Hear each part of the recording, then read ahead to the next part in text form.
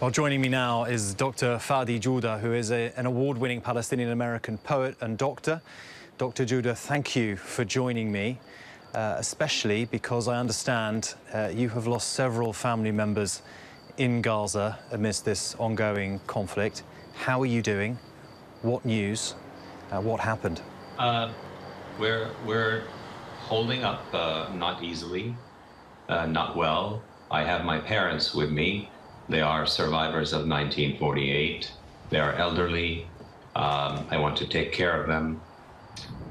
During these times, they have a recurrent flash of memories, as you can imagine.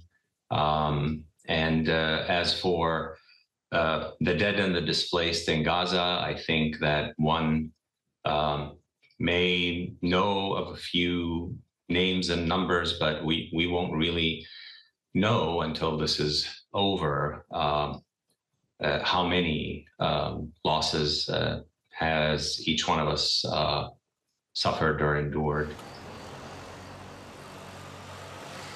Can you describe to our viewers your understanding of what it's like for Palestinians right now who are trapped in Gaza? I know I'm speaking mostly to an English or an American audience, and in Houston a few years ago, we survived a flood where we had no electricity and our house was flooded with millions of others, and that was traumatizing to everybody. In Gaza, people are on the verge of accepting that this may be their last breath. A cousin of mine who is destined to get married, doesn't know if she will have her wedding, sent a voice message to us saying, "This may be my last day." She's 23. If it is, then I want to die at home. I don't want to be dead on the street or found in a car fleeing. It's a tragic thing to think that a 23-year-old just beginning her life and future is dealing with.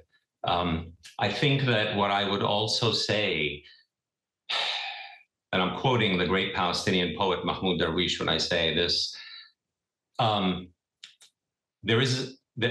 victim kills another. There is in the story a victim and a killer. And this may sound complicated to many, may make many defensive, but I think if we start from the standpoint that we are all have equal humanity, truly equal humanity, no matter what the explanations and the spinning of things, it's really, are we able to start from that standpoint? People have no shelter, no food. The children are terrorized. I have to live with stories of my mother telling me and my father telling me about their childhood. And I want to protect my children from it, but now I can't because they're asking me questions. Nobody wants their child to grow up for generations upon generations with stories like this. I spoke this week, I've been speaking all week to Israelis who were caught up in the attack on Saturday, and they spoke about the powerlessness they felt messaging family members who were not with them, but they knew were in danger. And I'm struck now talking to you that this is a mirrored experience. You are in the process of talking to your family members who you are cut off from. Can you just explain to our viewers what's that like and what help you can give them from a distance?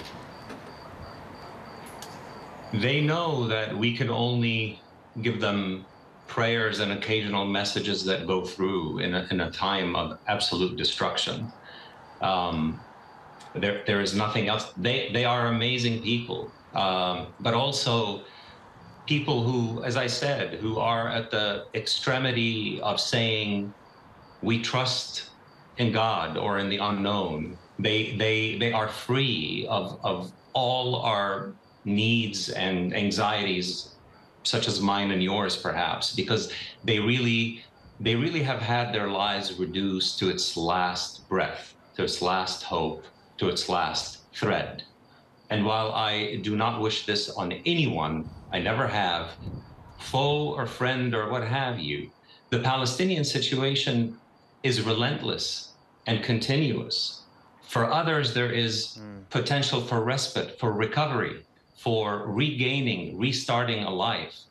We are witnessing another nearly 500,000 Palestinians are now displaced again, and they may never go back to Gaza. God knows where they'll end up. How many times can a people be displaced? How many times can a people be on the verge of having their lives and memories erased? I'm sorry. Thank you for not interrupting me. I would like to add one more thing, about the idea of homes as well. Homes hold memories. And, it's not just homes, but even if they are vacant of their residents, there is a mass murder to memory.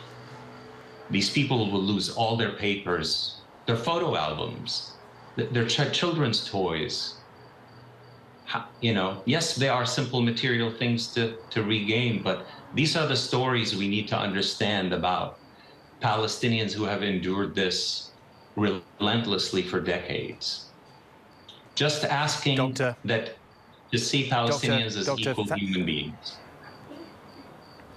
Dr. Fady Joudah, thank you, and my condolences. And I really hope that you are able to connect with family members in Gaza, and I hope they can try and stay safe however they can. Thank you so much. Kira, I'll send it back to you. James, I appreciate it. Thank you so much. Hi, everyone. George Stephanopoulos here. Thanks for checking out the ABC News YouTube channel. If you'd like to get more videos, show highlights, and watch live event coverage, click on the right over here to subscribe to our channel. And don't forget to download the ABC News app for breaking news alerts. Thanks for watching.